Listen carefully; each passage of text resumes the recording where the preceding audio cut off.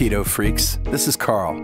Do you or someone you know have trouble focusing? You know what I'm talking about. You sit down to read something, try to figure out your monthly budget, write that novel you've been putting off, or maybe you just can't seem to do one task at a time. Well, you may not know this, but I'm a musician as well as a software developer.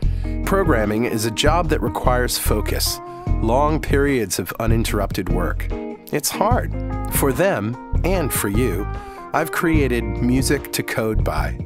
This is music, yes, but it's specifically and scientifically designed to promote focus.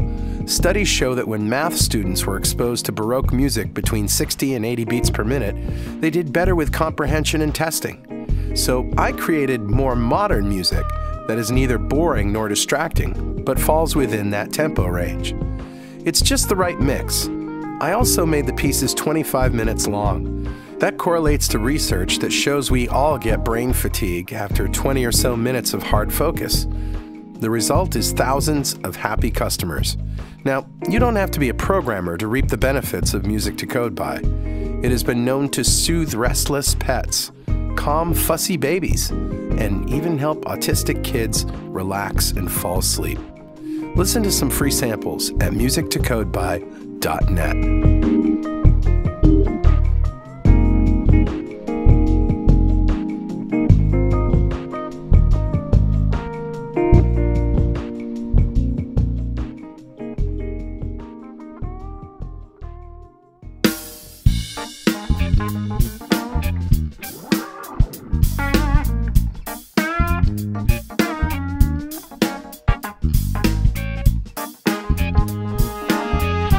Welcome back to Two Keto Dudes. I'm Carl Franklin from Connecticut in the United States, and in February of 2016, I put myself on a ketogenic diet to take control of my metabolism and my weight.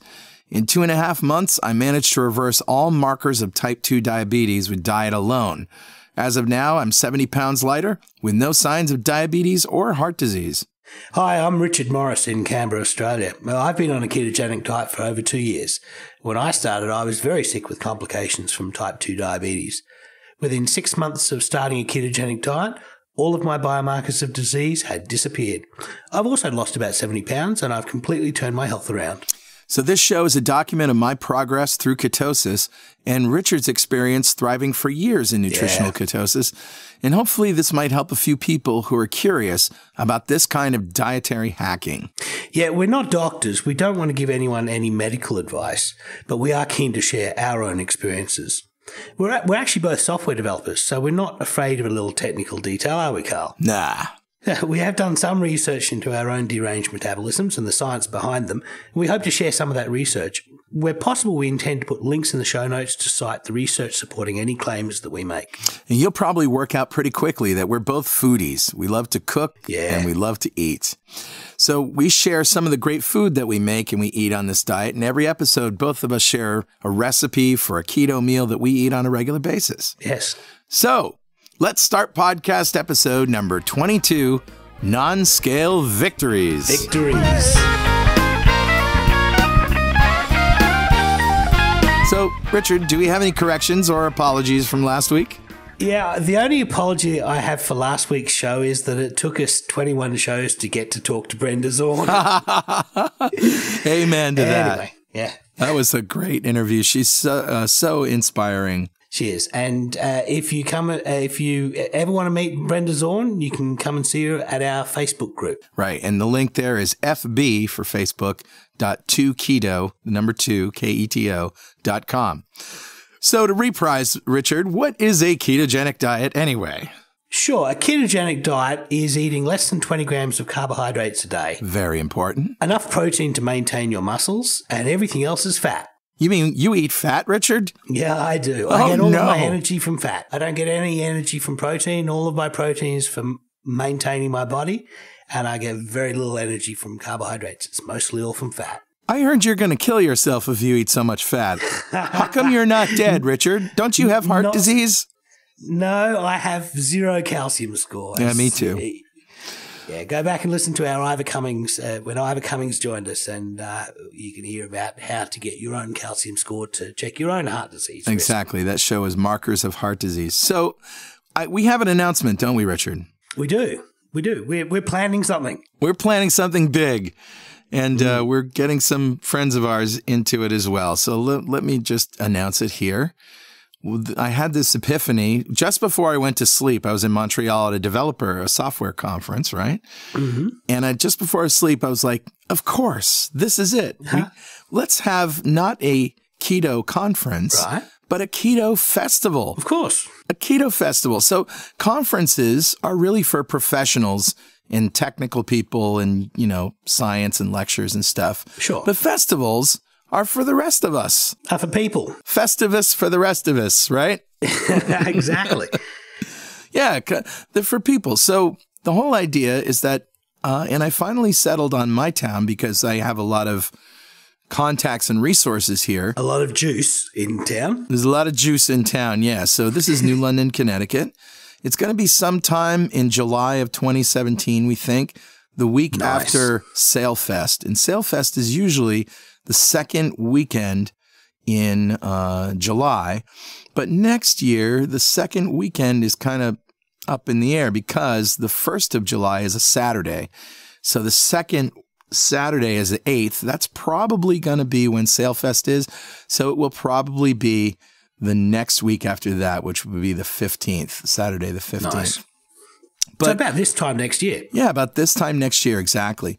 So you know why that's going to be awesome, Carl? Yeah. Because right now there is a large Antarctic vortex sitting under Australia, and it's the temperature dropped from 20 degrees to -2 today. Yeah. So I am so keen to get into summer right now. So this time next year, I'm going to be keen. Absolutely. So Richard's going to be here. We're going to do some lectures. We were inviting some people such as Ivor Cummins said he would come and do it. Nina is interested in coming. Some other people said that they were interested. Dr. Eric Westman. And Jeffrey Gerber, I believe, is also interested. And we're going to have a whole bunch of people. By the time this happens in a year's time, there'll be hopefully a whole bunch of people coming to this. Also, there's going to be a huge pig roast. So we're going to have food. We're going to get the local restaurants to serve ketogenic food. We're going to have music. The Franklin Brothers are going to play. We're going to have outdoor activities. We're going to have cooking classes, hopefully in a maker space with a huge teaching kitchen. Great. And this is all within a sort of 2 or 3 block, area in New London, which starts right at the train station. You can take a train from New York, from Providence, from Boston, from Hartford, from New Haven. So it's very easy to get to. You could even take a ferry from Long Island if you wanted to. Nice. So we're in the exploratory phase right now. We want to find out how much interest we can get. All you really have to do is go to ketofest.com, take a look at what we're planning, and just add your email to the list. Just sign up and say, yes, I'm interested. I want to hear more when you have more details. Awesome. Ketofest.com. All right. So, Richard, how you going? How'd you do this week? Yeah, I've got a horrible flu, and it's getting really cold here, and I've got the Barry White voice happening. Well, actually, this morning I had the Barry White voice. Now I don't know what voice I've got. So my apologies. Well, I think the women's out there really like your voice anyway, and now it's even sexier. So. Oh dear. So I'm doing fine. I skipped my normal big bike ride this week because I was just feeling so sick. Yeah. But I haven't put on a lot of weight, so that's a good thing. And I'm just pretty much in a holding pattern. No, I'm otherwise doing fine. I'm getting ready for my quarterly blood tests in a week's time. Yep. And that's going to be interesting because we're going to be able to see the result of my monthly extended fast. So every month I do a 3-day extended fast and then a long bike ride. And we're going to see the result of that hopefully appearing in my fasting insulin. We probably won't see much difference in my HbA1c because I'm pretty consistently 5.2. Yeah. But, if we do see a drop, that'll be even nicer. So anyway, my fasting insulin level is 20 and yours is 14, I believe. Yeah, so last time I checked. I'd like to get it down to the 10 range. And so that's my theory. I'm following this hypothesis that extended fasting will improve my fasting insulin value. Great. Well, we'll find out next week. Possibly next week, maybe the week after. We'll see how we go. But anyway, it's coming up soon. So how did you go, Carl? Well, this is a show about non-scale victories, but I got to talk about a scale victory this week. Yeah? Yeah, I broke through the 300-pound barrier. Booyah! Booyah! Booyah. Yeah, I did an extended fast. I was 301 before I left to Montreal last week. I did a 2-day fast there, and then I did keto for a few more days, and I came home, and I was 297. So I broke through. That's a big milestone. Yeah, it's a huge milestone for me. And that means 70 pounds or 69 pounds, actually. Yeah. Because I started at 366. So total weight loss has been about 69 pounds, but I don't mind saying 70. Yeah. You're about where I was when I started this whole process. So, isn't that interesting? Well, yeah, it is. You're going to do a lot better than me because, well, we can see in your fasting insulin levels are lower than mine. So when you bottom out, when your body finally says, okay, we're happy with this level, you'll probably be lower than I was when I bottomed out. This show is really going to be all about our listeners. Yeah. We have so much feedback to share, mostly from the Facebook group, which is now over 1,300 members. Our shows are getting about almost 40,000 downloads for the most popular shows. And things are just taking off here, and it makes us very, very happy. But we have a whole bunch of non-scale victories that we ask people to share with us. We'll get to those in a minute. But first, we have to answer some mail. Mail! We're justified and we don't need no alibi. Mail! Okay. You go ahead. Do your Barry White. No, you can't. Let me try it again. I gotta see. Let me shift this phone out of the way. Mail. No, I've lost my sexy phlegm. Okay. Okay, let's do some mail. All right. So you want to start with Kyle? Yeah, sure. So this one's from Kyle from our Facebook group, and his question was, using a Precision Extra, which is a glucometer that I use, what's the protocol for testing whether a food or ingredient, in my case artificial sweetener, is kicking me out of ketosis or causing an insulin response? I chew a lot of sugar-free gum because I hate keto breath, and I'm wondering what effect, if any, it has on me. So my response to Kyle was that the questions that you want to know are, will this food turn into glucose in my blood? And if not, will I secrete insulin in response to it anyway? And so what you're going to be doing is taking what's called a glucose curve in response to a food challenge. Yep. And that should directly answer the first question because it'll show you the glucose coming in. And you can extrapolate an answer to the second question because you'll see that how quickly you go down. So you want to test far enough away from an event that would otherwise confound the results. So normal people are usually back to a normal glucose level after a normal meal in about 2 to 3 hours. So you want to be at least 2 to 3 hours after a meal. If you're type 2 diabetic, it can sometimes take 4 to 5 hours. So, you really want to be a fair way away from having a recent meal.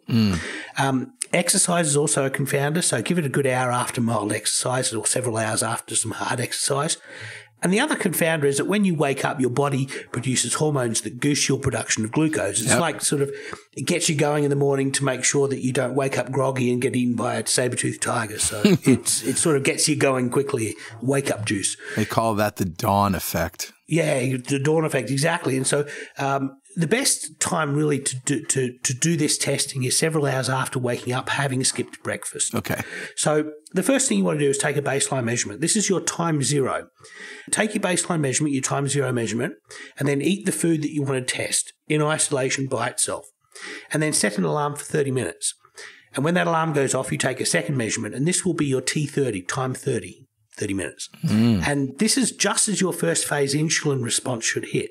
So this may be the top of your glucose response. Yeah. Meters are only about 20% accurate. So if this value is within 20% of the T0, it could still be no glucose response, which for me, that's what happens with non-nutritive sweeteners. I don't have much of a glucose response at all. Right. But what you said before is it could still spike your insulin and, without doing an insulin blood test, how do you tell that? Yeah, well, we can't do an insulin blood test at this stage. Home retail glucometers can't do that, which is a shame. But insulin would be a very noisy test. But what you can do is you can see what the response is in another 30 minutes. So you set your alarm for 30 minutes after your first one, and you take a T60. This is your third measurement. And if you had some glucose response at T30, then you should be heading back to your baseline response under the direction of that release of insulin. But if you had no glucose response, but you still secreted some insulin, and sometimes the brain recognizes sweetness and the brain can tell the pancreas to squeeze out a little bit just in case. What you may then find is at that point is that your glucose level drops below your baseline just a little bit. Yeah. And that's what's called a reactive hypoglycemic response. So you're not getting glucose because it's non-nutritive sweetener. There's no calories in it. But your brain recognized that it was sweet, and it just said to the pancreas, hold on, there might be something coming out that you need to be aware of. So let's prime the pump. And you may be wondering now, well, what sweeteners do what? And the answer is it varies from person to person. And unfortunately, it does. We don't know why one person is sensitive to maltitol and another person isn't. One person is sensitive to xylitol, another person isn't. That's right. Yeah. For example, my own daughter can't eat xylitol like I can. Wow. For gastrointestinal reasons, right? She's in the bathroom all afternoon. But me, I can stomach it for some reason. And we're genetically similar. Yeah, it's incredible. It's weird. We're all unique snowflakes, as we like to say on this show. Right. So this is why he wants to test it in the first place. That's exactly it. So once you've got your T0, that's your starting point. You've got T30, which is your first phase insulin response. Then you've got T60, which you should be starting to come back to normal. You can take a test every hour or so after that until you do come back to normal, so you can see how long it took to get back to normal. Yeah. So just to summarize, if your glucose goes up, it means that there was some calories from glucose in that food for you. And if your blood glucose goes down and doesn't go up at all, it means that you've responded to the sweetness by releasing some insulin. And so what if you did neither? What if there's no insulin response and no glucose response? What will you see? Yeah, it'll just be a flat line. You'll stay, you'll probably be T0, T30 and T60 will all be within 20% of each other. Wow. And, you can pretty much say that's, I'm not getting any calories from this and my body's not producing insulin in response to sweetness. Fantastic. That's great. Cool. So even though we don't have an insulin meter, we can extrapolate based on those three measurements. That's fantastic. Yeah, we're kind of guessing, but, it's a reasonable guess. Right. Cool. All right, and our next communication was also from our Facebook group, fb.2keto.com. This is from Nick, and Nick says, for those of us who are obese, it is very clear that we cannot responsibly handle a typical diet. I'm sick of people going around preaching moderation to people that they're very sick and obese. Isn't it obvious that we can't moderate our food in a typical diet? People drop this moderation crap on you as if you were living under a rock. You don't know that eating less will help you lose weight. You would think that any diet that promoted weight loss to a healthy level would have very wide acceptance, but instead people want to try to poke holes or say it's dangerous. Compared to what? Right. Is it not dangerous to get diabetes, heart disease, losing appendages, and having heart attacks? What could be worse? Would you recommend moderation to an alcoholic or a drug addict? I don't think any expert would say that is okay. My name is Nick, and I'm addicted to carbohydrates and processed food. G'day, Nick. Currently, it has been 3 days since my last relapse, and the struggle is real. It sure is. There was actually a paper that just came out recently that looked into the idea of a diverse diet, a bit of everything in moderation. And it actually showed that people who have a very strict diet do better than people who have everything in moderation. So interesting. Moderation doesn't work. Yeah. And especially when you're talking about a ketogenic diet or a low carb diet, there's a fundamental truth that you have to get your carbs under a certain level in order to get the benefit. And if you just cut back on carbs and you're still over that limit, it doesn't matter. You might as well not cut back on carbs. Sure. So Nick, we totally agree with you. Yep. I like to say that when people say it's a dangerous diet, I say, it's dangerous. You should talk to your doctor before you eat a Twinkie. Absolutely. I think not a steak. Eating the way that our ancestors ate for hundreds of thousands of years, who knows how long, is probably a healthy thing to do. And the science shows that it's healthy. I think, eating crap that's man-made food that just is fake food is really what you should be consulting your doctor about. So, All right. Well, Richard, I think it's time to get to our non-scale victories, and otherwise known as NSVs. And I didn't even know what that meant when I joined Two Keto Dudes, and I had to ask somebody, what's an NSV? It's a common thing amongst people doing weight loss diets that you plateau. You don't. Nobody goes down on a straight line down from where they started to where they want to be without variance. Everybody has swings and roundabouts, and there are times when you're not losing weight for a couple of days, and you're starting to get frustrated, and maybe you've put on a little bit of weight, and you're not sure why. And a non-scale victory is an opportunity to recognize that you've had a success that isn't necessarily reflected in your body weight. Yeah. So the typical ones can be measuring, I've seen this before. When I was hovering around the 300 plateau, I went down at least an inch. Yeah. I got a tailored suit in January of this year and another one in April of this year. And I wore the April suit 2 weeks ago when I went to the truffle degustation, and my trousers, which were previously snug, I could fit my fist in sideways into the waistband. Yeah. So I had lost good 2 or 3 inches on the waist since April, and it's currently July. So and I hadn't lost a significant amount of weight over that time, but I'd made some recomposition changes to my body. And I think part of that was cycling, and part of that, there was a lot of reasons for it, but, it wasn't necessarily reflected in the scale. Yes. And as software developers, when we rearrange code to be more efficient, we call it refactoring. We do, And I kind of think that's what's going on with your body. It's doing a little refactoring. We do know that the ketogenic diet not only preserves lean muscle mass when done correctly, but it can actually grow muscle mass without exercise. That's right. And of course, if you do add exercise, you're going to increase your muscles. And we all know that muscles weigh more than fat. So this is just one theory of why you don't lose weight when you get to a plateau, is because you might have hit this point where you're naturally building up more muscle and you don't even realize it. So I think it was Jeff Volek that showed that, wasn't it? Yeah, he did. He showed that he had eight men in a metabolic ward for 6 weeks, and they were instructed to eat a ketogenic diet to maintain their body mass or body weight. So they were basically told not to be hungry and not to stuff yourself. So and they all ate a ketogenic diet for 6 weeks, and at the end of it, they averaged 3.8 kilograms of weight loss in body fat. They did DEXA scans before and after, so they knew what they were losing with what was fat and what was muscle. So they lost 3.8 kilograms on average of body fat, and they put on 1.1 kilogram on average of lean muscle. So isn't that amazing? It's yeah, exactly. Yeah. So, and they were doing moderate exercise. These were athletes, and they maybe did a little bit of, did 30 minutes on a stationary bike or something like that, just to keep their minds active. Yeah. So there you go. So that's just one idea about a non-scale victory, but we put it to our listeners, and particularly in the people in our Facebook group. We said, give us your non-scale victories. So we're going to read off a list. So Ryan says that running a half marathon with no food at all during the race. Yeah, I can relate to that. Yeah, I bet you can.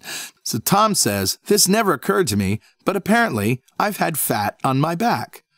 This makes sense, as this is common with other animals. Sure. At my last back quack trip,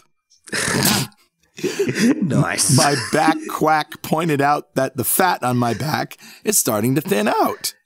Nice. I found it interesting. I never looked back there, but I guess I have some back there and it's disappearing. Give that man a three-way mirror. There you go. So Ishai said, flat belly counts. While I never had a metabolic issue to solve, I did have to reduce upper body weight to save my back.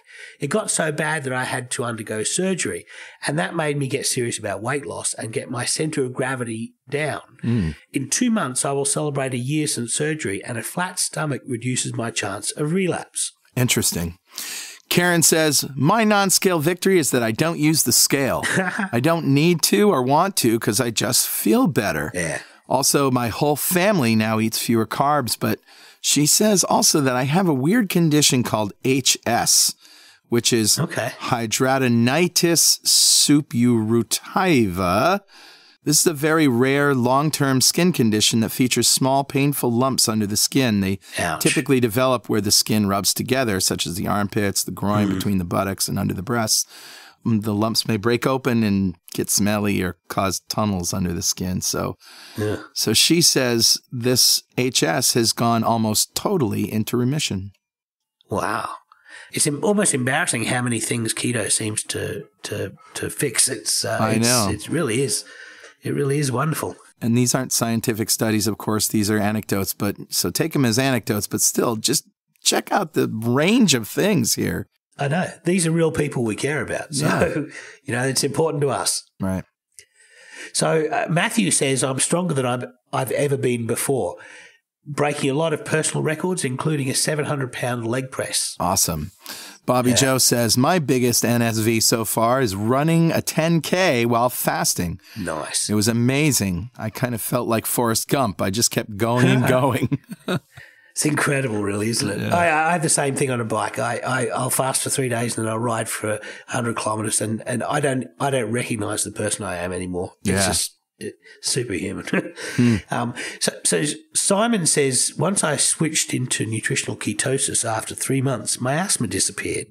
I've had chronic asthma for over 30 years. Wow. I even developed a shallow breathing technique in order to control the attacks from happening. Jeez. I didn't notice it until I was shifting something extremely heavy and realized for the first time in my life that I didn't even have the exercise-induced asthma completely blown away. Amazing, huh? I have noticed that my breathing, even though I have this, throat virus for a long time, my breathing is just clear. Like my lungs feel so clean, Yeah. Anyway, Kate says, my eczema and psoriasis cleared up and my adult acne on my face has disappeared. I've heard about acne clearing up. Yeah, that's a known thing. Yeah. More adult acne than adolescent acne, but I've heard this a couple of times, yeah. Interesting. So Henry went from a size 40 jeans to a size 32. Sleep apnea is gone. AFib was gone. He went from being winded from walking to running 3 miles a day. Awesome. Wow. It's incredible. Katie says, no more prescription medication. Reflux, asthma, and allergy symptoms have all gone away, and I no longer take medication daily. Obviously not counting my keto supplements. Right. Well, food is medicine, really. It is. So, yeah. Yeah. So, that's outstanding. It really is. So Kenneth said, both myself and a friend have found that lack of carbohydrates helps our digestion out considerably better than eating carbs on a regular basis. As a result, random abdominal pain subsided and my guts were not sensitive to the touch anymore as they had been for the past couple of years. Wow, never heard that one. That's awesome. No. Yeah. All right, now, if there's kids around, you might want to plug their ears because we're talking about sex here. Julie says, better sex. Let's be honest here. Better endurance, better positions, overall feel and good feelings, and some guys report looking bigger in other ways. Oh. Also, for myself, taking my PCOS under control in regular periods. Amazing. Yeah, but that polycystic ovarian syndrome it really is a manifestation of insulin resistance, and so by getting your insulin down, you give your body the opportunity to revert back to your insulin sensitivity that you had when you were younger. The longer you keep it down, the more reversion you're going to get. So, and certainly for women with PCOS, it's a good idea to look into the keto diet. Yeah. So Malcolm said, I used to get colds, flus, 3 or 4 times in a season, and each time I'd be down for a week. Now I might get one per winter, sometimes not at all, and when I do, it's gone in a few days. This is all observational, but my immune system definitely seems stronger. Now, this is ironic because I actually have a flu right and now. I just got over a 3 cold. weeks ago. I know. But this is my first flu in the 2 years since I've been keto. So, and I used to get 3 or 4 a year, certainly when I was a smoker. Now, I gave up smoking 13, 14 years ago. So, but certainly back then, when I was a smoker, I would regularly get flus. Yeah. So I'm not putting it all down to keto, but certainly one flu in 2 years is not a bad run. Not bad at all, buddy. Nanette says, waking up on Sunday morning, hitting my favorite walking trail, and walking a half marathon in 3 hours. Wow. In November 2014, I strapped on walking shoes for the first time, managed 2K in 40 minutes, including breaks to sit down. 16 months later, no prep, no training, no food, 21K. Done 2 more since. That's outstanding. Ah. Nanette's a rock star. She's gone to almost half of her body weight in the time she's been keto. Yeah. And she started it just a couple of months after I did. So Right. she's doing wonderfully. She's great. So I got one from another Malcolm. Sleep. I need less and no issues getting up each morning. Yeah, I've noticed that I go for probably about an hour less sleep every day. I use one of these watches that you wear that tells you how long you've been asleep. I wish I'd been measuring that before I started keto so I could have an accurate, objective measurement. I can say the same thing. I sleep about 6.5 hours where I was sleeping 7.5. Definitely needed 7.5 before. All right. Well, Emmy says, my boobs shrank. Victory! For me, for me, keto is a safer, cheaper alternative to breast reduction surgery. I hope they shrink even more, honestly. Oh, okay. I can't speak from experience, but there you go. I hadn't heard that one either. My boobs shrunk, but as Emmy's father, you might feel a bit conflicted about that one. Oh, not at all. I think whatever works for her is great, and I'm glad it's working. So we had one from David who said his blood pressure's gone from high to optimal. His skin has also cleared up. He's been low carb for a few months and in keto for 3 weeks. So he's still dealing with a lot of the low level, athletic level of energy. Mm. Yeah, it takes about 6 weeks to really get to the point where you just don't have any energy brownouts. But blood pressure happens very quickly. As soon as you drop insulin, you're basically spilling more salt out of your via your kidneys, and where salt goes, water goes, and that is part of the function that maintains high blood pressure. Yeah. So when you drop insulin, you lower your blood pressure to a normal rate. Mm-hmm. Stacy with an I says lowered blood pressure, just like David. Yep. No IBS, irritable bowel syndrome, and not thinking about when I need to eat next. Yeah, I got to tell you, hunger is terrible, and that's outstanding. It really is. Hunger's the big thing for me. I'm in control where I wasn't. Yep, same here. So we have one from Steve. Steve also has lower blood pressure, lower triglycerides, clearer skin, more stamina with no afternoon crash. He doesn't wake up achy. He's got no indigestion. He sleeps better. And his wife says she has to check to see if he's still alive because he no longer snores or tosses and turns. So no more bouts with gout. His feet used to tingle at the end of the day, but not anymore. Well, that could be a symptom of nerve issues. And he doesn't use food in an addictive way anymore. He's got better mental focus and concentration, and he's reclaimed his wardrobe that he'd outgrown. That's a big pile of awesome right there, Stephen. Absolutely. Rasmus has a list too. He says, dry, scaly elbows, gone. Dry skin on heels with deep cracks, gone. A1C, 30 millimoles per liter last time he went to see the nurse. Big toe had this burning sensation sometimes, gone. Snoring, gone. Well, mostly.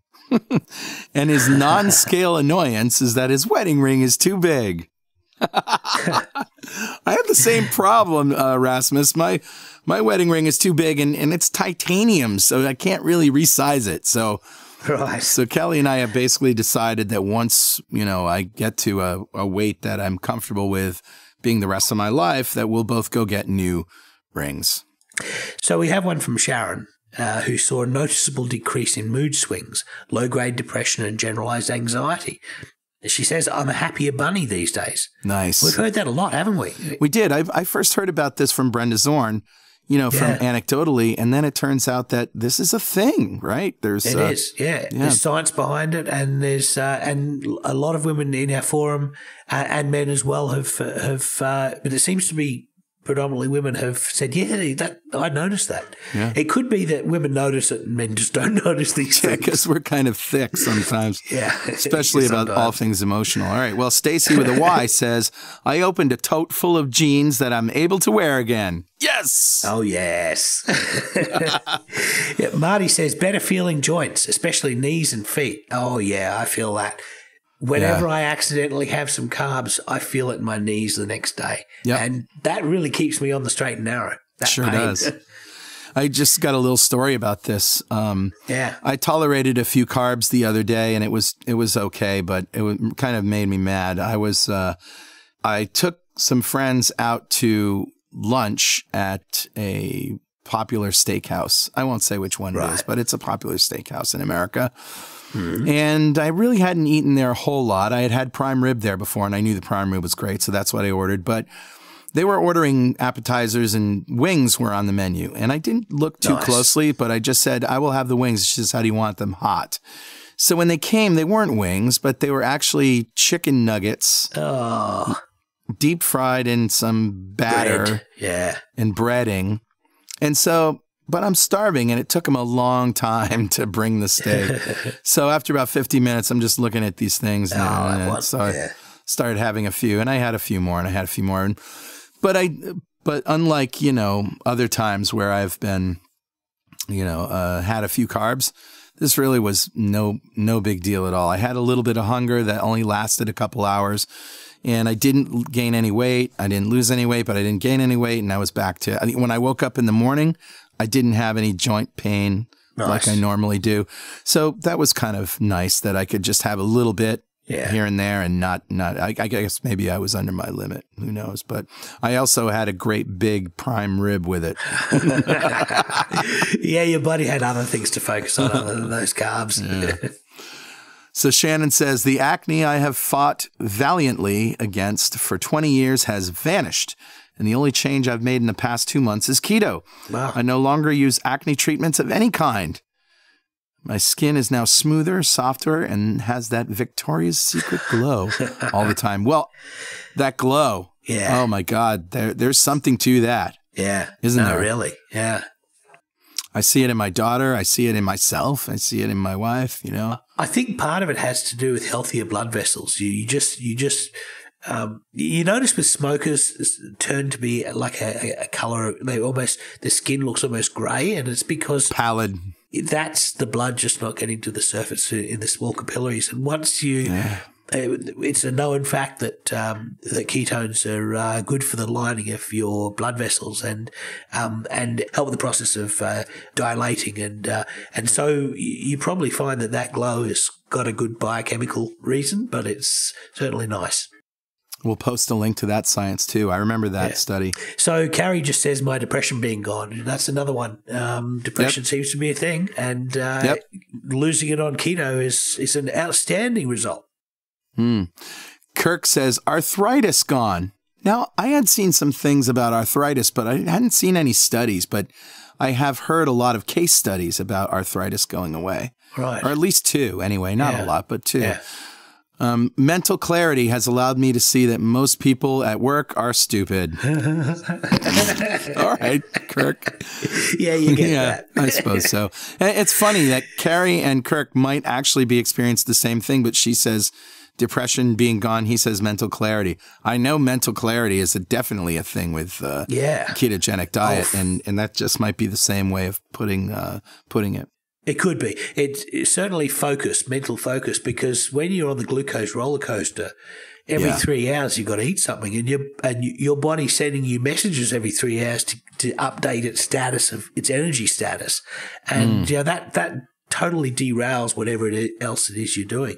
I found when I went keto, I could program for like 18 hours in a stretch, whereas it used to be I'd have to take a break every 45 minutes or so. Yeah, I mean, I had to make music to code by to get myself to focus. And, it's interesting that not a lot of us who listen to the show have bought that. It's pretty good anecdotal evidence for me that they don't need it. Yeah, I tell you a funny story about that. We were listening. We went to Sydney last week, and we took our dog Bluebell to get new eyes. And basically, they pulled the cataracts out of her eyes and put some some artificial lenses in.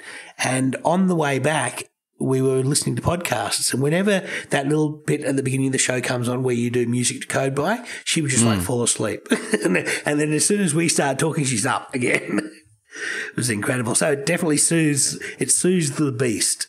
And I said that right in the ad too. Yeah, that it's true. That's not the first time I've heard reports of pets that were anxious being calmed by it. But anyway.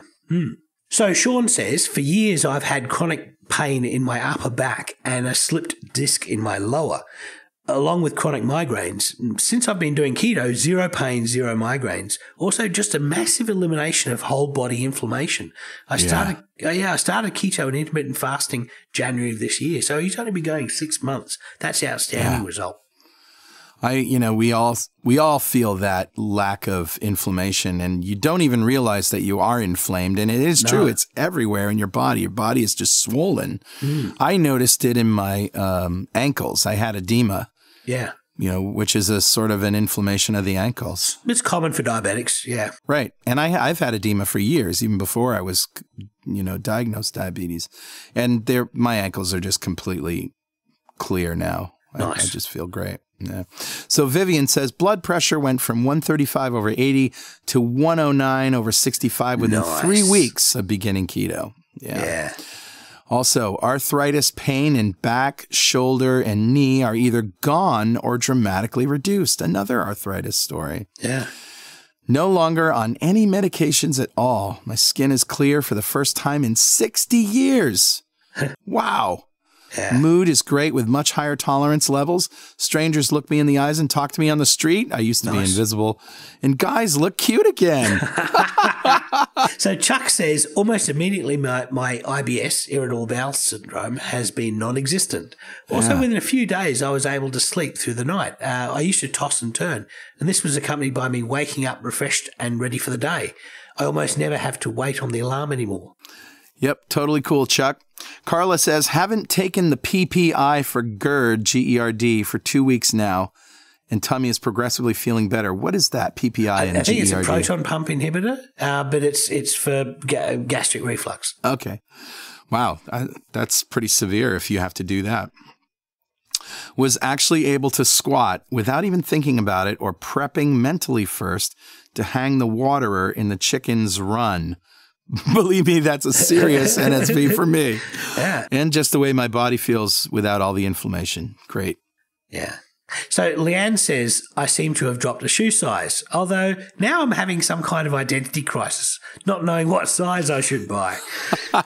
Oh. As a man, I don't identify with those shoe issues. I just have one set of shoes that I like, and I buy the same model every time. Yeah, boring man stuff. Well, Leanne, you basically trade off one problem for another, right? I mean, you trade off a real problem for a first world problem, and I love it. I love having first world problems. All right, so Zbigniew says, not really a depression, but I was constantly lacking energy. Had to stop training, giving martial arts classes, and take a break from work for a couple of months. Now I'm full of energy. Wow. Yeah, I do not lack for energy. Nope. I have plenty of body fat still, and it's going to last me for months. If I get stuck on a deserted island, I have no doubt that I'm going to be able to manage that. I don't know what's going to happen when I hit my goal weight and I don't have all this body fat to draw on. I might actually, have to eat crap for a while to put some more fat back on. Watch out, Taco That's a Bell. joke. That's a joke, by the way. I'm not going to do that. I'll put fat on with prime ribs. Yeah, yum. So Andy says, we buy higher quality food but have much smaller grocery bill because we don't eat as much or as often. Yeah, I've really noticed that. I can definitely relate to that. I only eat once a day, and when I shop, it's usually $100, but now instead of shopping every day for $50, I'm shopping like every 3 or 4 days. Right. So it's pretty nice. Robert says, my chronic pain in my right wrist, courtesy of a youthful motorcycle accident, requiring a plate and 3 screws, yikes, ouch, has been non-existent while I've been on the diet. Even if I overdo it, exercise-wise, it doesn't ache and throb the next day the way it used to. Robert, I'm not a scientist or doctor, but it kind of sounds like inflammation is really the problem there, huh? Because obviously the ketogenic diet isn't going to cure a plate with 3 screws in it. It's not going to take that out. So really, it's only the reaction to that in your body that can be the cause of it. One of our friends, Jeff Sear, had a problem with his back and used to take exogenous ketones specifically for pain mitigation for his back issues.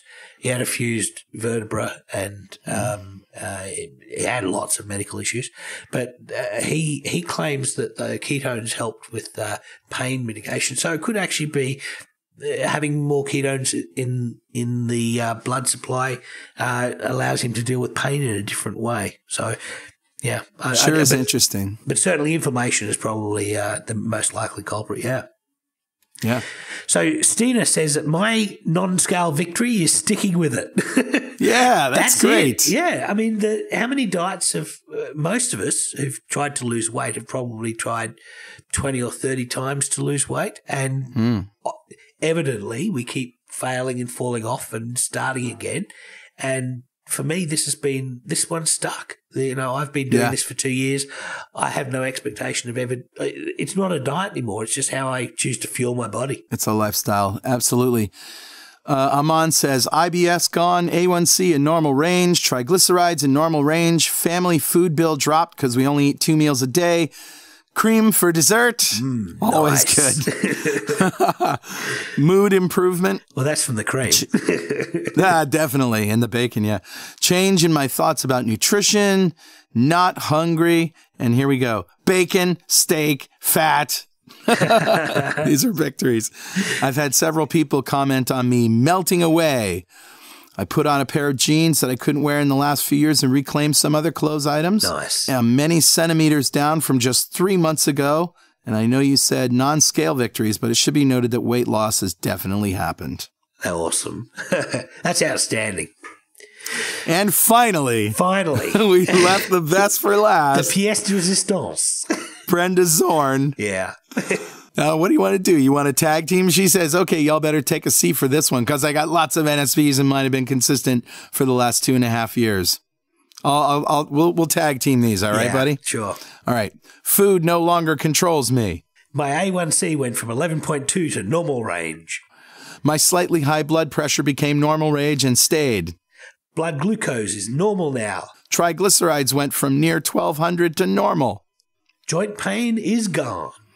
I now sleep soundly and wake rested. Skin has cleared up and has a healthy pink glow and is soft as butter. All over. Okay. Nails are much stronger and never break. Hair is silky smooth. I have crazy amounts of energy. I do not crave bread or sweets. Depressive cycles disappeared within a month of keto and never returned.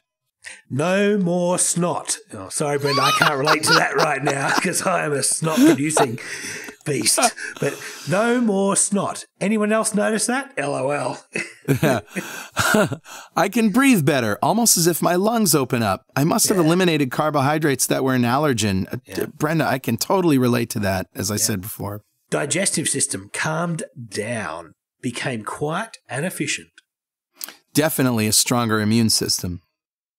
I learned how to make awesome new recipes like béarnaise and hollandaise sauce from scratch. Don't get saucy with me, béarnaise. Teeth have 0 tartar at my checkups. My numbers at my yearly physical are perfect. I got off all medications. Nice. Permanent elimination of brain fog. I am able to lift more and more at the gym. I have not found a limit yet to my ever-building strength. Yeah. I can handle my heavy motorcycle better than ever. My endurance has increased exponentially. At 50 years old, I am able to successfully ride hundreds of miles on bike trips. Motorcycle bike, that is. Of course. I can buy clothes at normal stores. Here we go, Brenda. My keto libido is off the scale. No one is safe. I flirt like a boss now all the time. I like the way I look. Excellent new self-confidence and self-love. Yeah. I can eat less often with no hunger. I can fast painlessly for days. I can lift heavy for over an hour, 14 to 16 hours fasted. I can also swim laps about 1,000 yards at a time without fatigue. My lower back, which I had to be careful not to strain, no longer gets a pinch. No more back pain ever. My extended family is moving towards low carb, not because I coach them, but simply by example. And last but not least, I have learned so much I can help others now. Wow. That is so awesome. That's exactly what she does. She does. She is a true ninja. Yeah. And listen to last week's show if you want to hear from Brenda. Wow. What can I say? This is just a great list of non-scale victories and scale victories, actually. Yeah, it's almost an embarrassment of riches, isn't it? So many things. It appears to. I mean, it sounds like we're trying to sell something. We really are not. No, we have nothing to sell. We just want people to experiment on themselves and get healthy, and we offer motivation and community for you. And another thing we offer is recipes. These recipes can be found in total at recipes.2keto.com. And like we said before, every show we share something. And I guess I'm going to go first. Sure. What have you got for us, Carl? Oh, what have I got? You know, I love meat and I love fatty meat. And I also find that I still have a fear of eating fat off of meat. Even though I'm keto adapted, I'm fat adapted. I've been in ketosis for months. I still, somewhere in the back of my mind, it's crazy, somebody, isn't it? I hear this motherly voice saying, trim the fat, don't eat the fat. So, but I find that I lose the most weight, eating my one meal a day, which is lunch, if I have a prime rib and there's big chunks of fat and I just eat them. It's incredible, isn't it? I just eat them and I lose the most weight that way. So my recipe today is slow cooked pork shoulder. Nice. Now, you know me. I like the crock pot because it's quick, and I like sous vide because you can turn not so tender pieces of meat into like butter. Yeah. Meat you can spend weeks butter. cooking meat. Yeah, that's right. What could be better than that? But also, there's something to be said about taking a 7-pound roast, covering it in salt, olive oil, and herbs and garlic and stuff, putting it in the oven for 5 or 6 hours at 275, and just letting it slow cook. Yeah, nice. And that's what you're going to do, exactly what I just said. So go out to your butcher or your grocery store and get a 7-pound-ish picnic shoulder. And picnic has the fat cap on it. It's got a big thing of fat and skin on it. It's actually got this crust of skin. Yeah. The longer you cook it, the more that skin is just going to turn into gelatin. Oh, yeah. So here's what I do.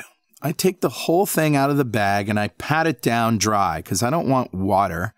I want juicy, oily fat, right? So dry the whole thing off. Take some olive oil, maybe 1/4 cup, maybe a 1/2 cup, whatever, and just coat the whole thing with olive oil. And then salt the whole thing. Go ahead and be generous with the salt. It's okay. You're not going to get too much salt. You can always scrape it off. When you slice it, you really don't get too much of the outside crust. So having a nice salty outside crust is nice. Now, in a food processor, I take about 20 cloves of garlic. So that's maybe 2 bulbs, peeled, put it in a food processor.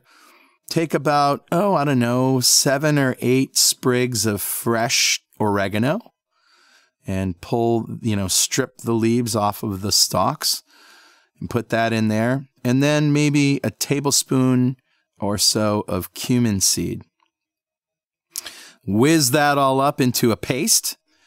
And now you're going to smear that all over the pork roast. Nice. Yeah. Yeah. I can taste it. Yeah. All right. So now you've got garlic and oregano and cumin on top of the salt and olive oil. Now you're going to put that whole thing in an oven bag. And if you've never used an oven bag, this is basically a heat-resistant plastic bag that some people do turkeys or chickens in, but you can find these bags in your paper aisle where you find plastic wrap and parchment paper and all that stuff. You can find these bags. And I like the big ones, the turkey size one that are like 8 to 16 pounds. So is this to retain the steam? You got it. It's to retain the moisture that comes off with slow cooking. And put it on a rack inside of a cooking pan, a roasting pan. Sure. And I like to do that because I don't want it to, what am I trying to say? I want it to be heated evenly. I really don't want anything. You want the heat to get in, yeah. Yeah, I want the heat to get in, but I don't want it to sort of get overcooked on the edges that are touching the bottom of the pan. Right, catch. Yeah, you don't want it to catch. Yeah. So that goes in the 275 Fahrenheit oven, which is how many Celsius? It's about 130 Celsius. All right. So it's not very hot, but you're going to cook it for 5 hours in this bag. Now, after the 5 hours, take it out of the bag and take the juice, pour it off into a pan. Right. And add a little butter and reduce that down to some nice garlic oregano sauce. Yeah, if you're really feeling good, you can throw some brandy in there or maybe a little bourbon or something just to get a little, perhaps even a little white wine. Now, you just want to reduce that until, you find that it's the right consistency. If it's too salty for you, add a little heavy cream and that'll thicken it up nicely and also sort of take the edge off the salt. Now, what you do is take that fat cap off, and you're going to want to let it sit out a little bit. Turn the oven up to 400. All right? Take the I know fat where cap. we're going now. Yeah. Take the skin off the top, and it should be, it still should be a little bit pliable. But then you're going to put that skin on a cookie sheet. Yeah. And then you take the rack out of the roasting pan and put the roast right back down on it. But before you put it back in the oven, you're going to sprinkle a little adobo on top. Okay. What's adobo?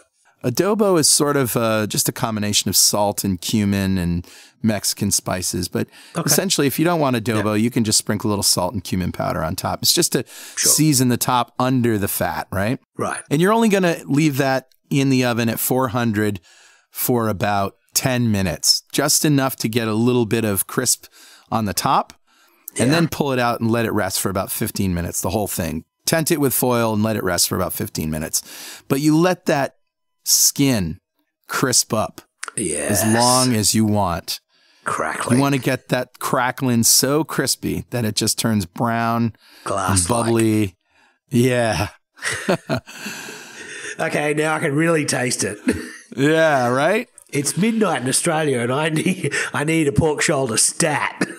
Right. So it's fatty, it's tasty, it's got that Cuban feel to it, that flavor to it, and you can just slice that up or even pull it if you want to, the pulled pork experience. Sure. I find that when I pull it with forks, it sort of gets a little bit more dry and cools off faster. So I just like to take a slice of it, put it right on the plate. Yeah. Drizzle some of that sauce over it. Now you can break up the cracklings and just serve those on the side like potato chips. Yeah, I when I do that with a 3 kilo joint, about the same size, 7 pound, 3 kilo, what I do is I pull it with that pan juices that you pulled off to make a sauce off before, and then I bag them up into portions and freeze them and then reheat them later on. But it's it's 7 pounds, 3 kilos of meat that's a decent bit of meat. Mm-hmm. Oh, that sounds delicious. Yeah. Now I need some pork. I'm cooking one right now, actually. Bastard. Well, I'm going to go on with a recipe, and I've promised in the Keto Dudes Facebook group that I would share this one. And it's a recipe for making your own coconut yogurt. Wow. And I thought yogurt naturally had more carbs in it. Well, no, it doesn't, because yogurt is a cultured milk product normally, and the lactobacillus culture that makes that turns that milk into yogurt, what does it eat? It eats glucose. So literally, it eats glucose and it cross-links proteins and it produces a little fat. So it's actually a wonderful little thing. So you can get a yogurt maker that I've got one that's Easy Yo brand. You buy it from a regular supermarket. And you buy powder mixes with all full of sugar. I wouldn't use any of those because you're going to still have a lot of residual sugar in these. I'd make my yogurt from scratch. Now, you can use full cream milk, and you can add a lactobacillus culture to that. You can buy from a cheese making source lactobacillus culture. But I have a probiotic coconut powder, which is from a company called NutriVital, and it's lactobacillus culture. Well, they're actually spores of lactobacillus in a coconut powder, and it's actually quite sugary because it's if I look at the ingredients per 100 grams of this product, 78 grams of them are sugars. So it's really the coconut sugars that they've got these cultures sitting on. We're only going to add a quarter of a teaspoon to about 800 milliliters, almost a litre of yogurt here. So, and the lactobacillus culture will eat that sugar and do its job. So what I do is I start off with one 400 ml can of coconut cream and one 400 ml can of coconut milk. And I've tried this with just milk and tried this with just cream, and this to me ends up with a fairly good ratio of a fairly good texture of the resulting coconut. So I can each of coconut milk and coconut cream, and I put it in a pot on the stove. I put a thermometer in it. So you bring it up to 82 degrees to pasteurize the coconut milk. Yeah. And that will kill off any bacteria that's in there. And now what you want to do is you want to bring it down to 40 degrees Celsius, which is about 100 Fahrenheit. It's about body temperature. And we live at pretty much the same temperature that lactobacillus propagates at the fastest rate. So what we're trying no wonder we like yogurt. Indeed. So what we're trying to do is we're trying to get the temperature of this coconut milk down to the point where any lactobacillus bacteria that we add to it will rapidly reproduce. And you want them to propagate through the entire thing. So as I say, we're only going to put a quarter. We've got two 400 ml cans. It's 800 mils of coconut milk. We're going to put a quarter of a teaspoon of this probiotic powder in. And it'll take about 2 or 3 days. So you put it in this yogurt maker. These yogurt makers they're like a thermos jug with an inner container. And the inner container, and I'll put a full recipe on my blog with pictures of the container. But basically, it's a thermos container you fill with boiling water at the bottom, and then you put this container full of the yogurt that you're making, and you close the lid on the thermos container and just leave it. And I like to replace the boiling water every 6 hours. When you use the commercial products, it probably only takes about 4 to 6 hours to make a yogurt. But what we're trying to do is we're trying to use as little sugar as possible. So you need to give it longer for as many of the bacteria to reproduce as possible and get through the entire container.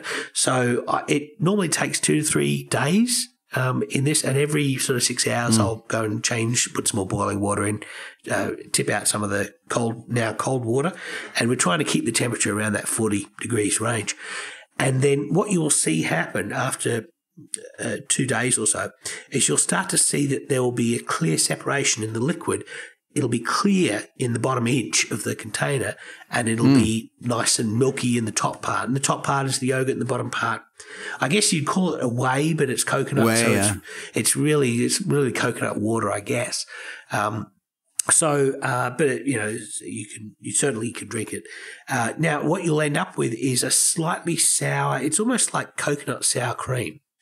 It's quite a pleasurable flavour, and it's not sweet. It's not sweet, but it's not bitter. It's a really quite a nice flavour. So you're going to put this in the fridge, and when you put it in the fridge, all of the fats will solidify. The coconut fat that was in that cream is going to solidify, and that really sets it hard. So it makes it easier then to spoon out. Nice. Yeah, nice. We make desserts out of this. We put in a small bowl, we put a dessert spoon full of coconut yogurt and a couple of berries on top of that, and that's an awesome dessert. Wow. So that's my recipe, making your own culture. Right. I do remember my mother making yogurt when I was a kid, and the yogurt maker was nothing more than these covered glasses that had a little warming tray. Oh, yeah, I've and seen so those. really, that's really all there is to it, right? Just keeping it at a constant temperature and keeping any excess bacteria out. That's it, yeah. It's a fairly simple technique, and I've already shared recipes for cultured butter, and I'm going to do some more cultures because we make kimchi at home, we make sauerkraut, so I'll share some of those recipes as well because it's great to have, especially if you've had antibiotics for any reason. It's great to have to supplement your gut's store of bacteria with a lactobacillus culture. Or fermented foods in general, which is the topic of an upcoming show. But I think so, of course, if you have anything you want to tell us, something we said wrong, something you don't agree with, some more research that you found to support or refute what we've said, send it by email to dudes@2ketodudes.com or post it on our website or in our Facebook group, fb.2keto.com. Awesome. That's it. That's the show, Richard. Thanks, Carl. That was a lot of fun. I'm sorry about my voice breaking, but I think I got through it. Well, and I think everybody loves your voice, whether you have the flu or not. So, thank you to everybody who contributed to today's show. We love you all, and keep calm and keto on. We'll see you next time on 2 Keto Dudes.